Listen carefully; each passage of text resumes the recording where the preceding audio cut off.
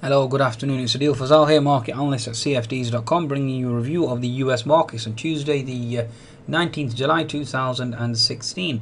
Be sure to visit Trade Signaler, signals and market updates from leading providers. You can certainly download the app from the Google Play and the Apple App Store. Okay, in terms of US market analysis, let's review.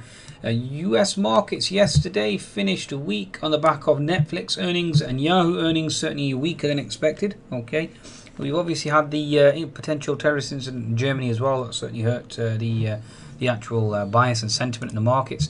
Asian markets overnight, you've had the Nikkei resilient, up 1.3%.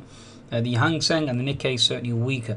Now, talking about the Nikkei, let's bring up the Nikkei chart itself. You can see the diagonal trend line certainly is coming into play. If the market continues to leap and move higher, then you are looking at, and certainly Nikkei has been helped by the Pokemon craze via Nintendo. Certainly seems to be helping. Okay, so we certainly have closed that gap, okay, and certainly pushed even higher. The next potential gap fill is 19 or around 17,000. And you do have gap fill at 16,824 as well. So watch out for those two zones of resistance, okay, on the actual Nikkei itself. So again, coming into potential risk resistance and indicating risk off attitude, okay. Now, the Shanghai certainly remains weak as well. In terms of economic data today, we certainly have had weak economic data. ZEW is certainly coming out weaker than expected. UK inflation slightly higher than expected. Therefore, obviously, you're reducing the chances of a potential rate cut in the UK again. Net negative there. Eurozone construction as well. And sentiment, economic sentiment certainly coming out weaker. So European data certainly weaker. US earnings certainly weaker as well to a large extent. And therefore, you are looking at a risk-off tone. Now, the Nasdaq certainly will be probably the most hit out of all the indices, given the fact that Netflix and Yahoo certainly have failed.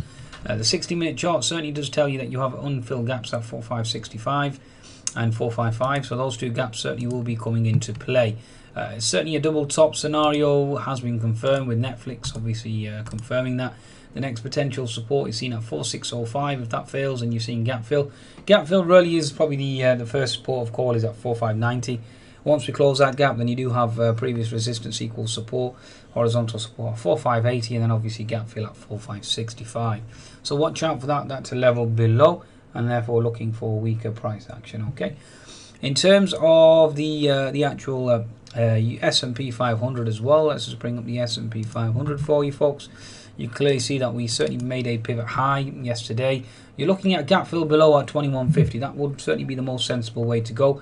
Alternatively, you do have support at 2155 too. If 2152 gap fill fails, then you are looking at 2145, and then you have gap fill below at 2137. So keep an eye on those potential zones. 60-minute chart, clearly double top scenario. And again, like I said, 2152 to 2137 are the two gaps below. Okay.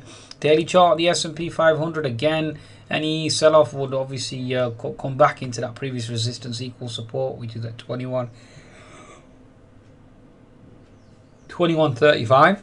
Okay, so watch out for 2135. Okay, in terms of the S&P 500. Okay, let's just cross-reference that with the Russell. Let's bring up the Russell for you. Okay, so Russell at present clearly has a potential H&S formation here. Okay, so you can see here left shoulder, head, then obviously the right shoulder going in now and looking for a flush or a move lower. Okay, and then obviously we have a flush lower down to gap fill. Gap fill is seen at 118. Okay, so that's a zone that we look at in terms of the market itself. Looking for that gap to close at 118. Okay, folks, so keep an eye on 118 for gap fill. Okay, so in terms of the Russell 2000, 60-minute chart certainly exhausted again, going to gap fill at 118. So looking for that risk off trade. Okay, so risk aversion certainly in full steam ahead in terms of US markets, led by obviously Netflix and Yahoo to a large extent. In terms of looking at the VIX obviously has been flushed to new lows, as you can see here. Now again, it'll be interesting to see if the VIX can revive itself and start to reverse.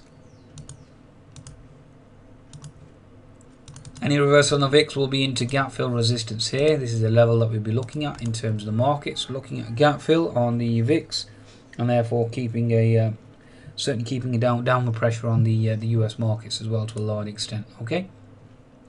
In terms of the market, in terms of the USD JPY, we all know the market has been led by the yen.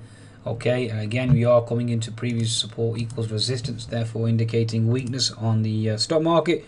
So if you see weakness here, then you are going to see weakness in the US equity market too, and also the Japanese Nikkei. Okay, emerging markets certainly impressive so far. Okay, certainly impressive, quite an impressive thrust. You are seeing next resistance zones here and here. So again, emerging markets coming into resistance as well. Okay, it looks bring up the commodities chart again. You have oil languishing at those lows. Okay, given the fact that you've had weaker European data, you can certainly see the floodgates open here, and a potential new low can certainly be conceived.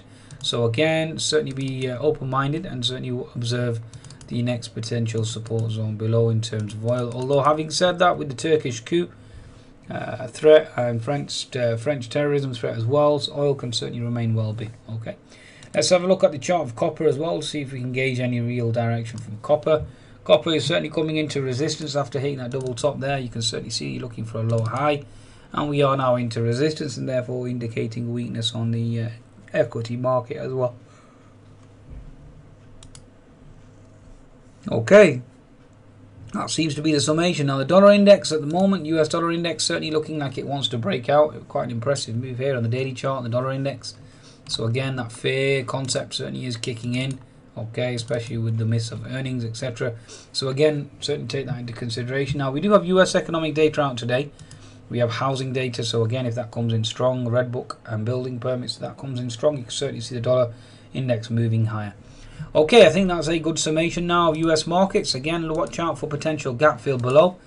Looking for the S&P to close at 2152 zone, and then we'll see or assess where the bias lies. Okay, wish you the well in your trading day. Be sure to visit cfds.com for your trading needs. Goodbye now.